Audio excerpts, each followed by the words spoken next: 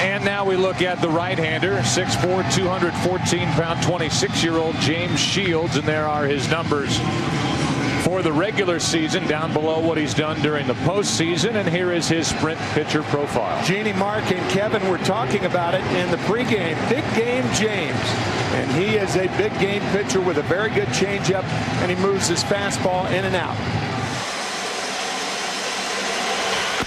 Got him on the inside corner, 2 out.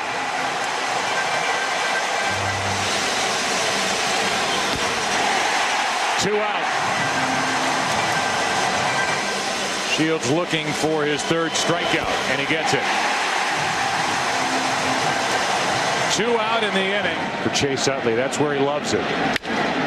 Goes down to get that, flips it into right, and it's caught by Baldelli. Throw behind the runner.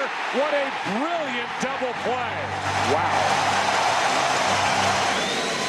The 2-2. Got him upstairs. Strikeout number 4. Here comes Joe Madden. That might be it for James Shields. Wheeler is getting ready,